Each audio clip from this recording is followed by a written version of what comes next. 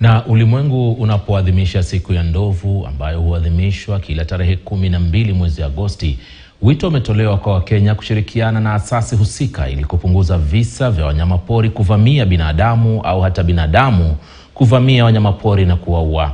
Kisa cha hivi karibuni kilichokuwa juma moja hivi lililopita, ambapo wakazi wa Kajiado kule Rombo walivamia na kumuua ndovu ama kuwaua ndovu watatu kulipiza kisasi cha ndovu hao kuvamia mashamba yao na kuharibu mali na vile kuua. Clement Masombo anaarifu zaidi.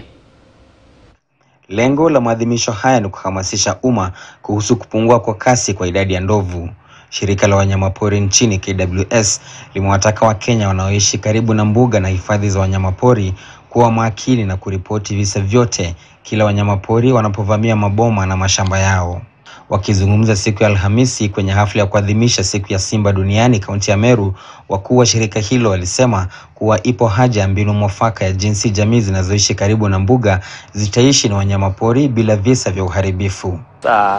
During dry seasons and sometimes when we have issues of vandalism of the fence, we have elephants straying into the community land. We've received a lot of reports of crop destruction, human injuries from human-elephant conflict, and sometimes predation from hyenas and lions. Wanasema kuwa kwa ushirikiano na jamii itakuwa rahisi kwa wahusika kuweka mikakati ya kupunguza visa vya uvamizi wa wanyamapori kwa raia na kusababisha uharibifu wa mimea. With this, we have developed intervention measures. One, we've realized we cannot work without the community. And two, we also realized we cannot work without multi-agency approach and non-state actors. And with this, we've partnered with the county government. We've also partnered with the national government administrative officers. From our end, sometimes we have challenges of human-world conflict. That at times it takes too long for the challenges to be addressed, especially on issues concerning compensation.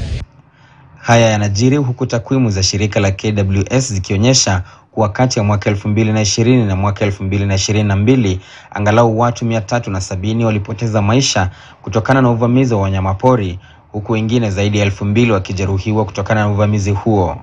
Familia nyingi zimeachwa kwa upweke baada ya wapendwa wao kuuawa aidha na ndovu ama kuliwa na simba. Ina huzuni mwingi kumpoteza baba yangu ambaye aliuliwa na ndovu wiki iliyopita. Nilijuzwa nikiwa shule mahali ambapo nilikuanga KWS. Baba yangu ndiye mmoja ameuliwa hapo na ndovu akichunga ng'ombe zake. Na tulikuwa tunamtarajia sana, kama mimi nimefanya masomo mpaka form 4, alikuwa natarajia nipeleke pale pengine ama niajiriwe. Mwaka huu pekee watu 3 wameripotiwa kuuawa na ndovu kaunti ya Meru, japo wakuu wa shirika la KWS wanasema kuwa visa vya wanaotaka kulipwa fidia ni vingi. Tayari shirika hilo limetoa shilingi milioni 980 kama fidia kwa wote walioathirika kutokana na uvamizi wa wanyamapori. Clement Masombo, KTN.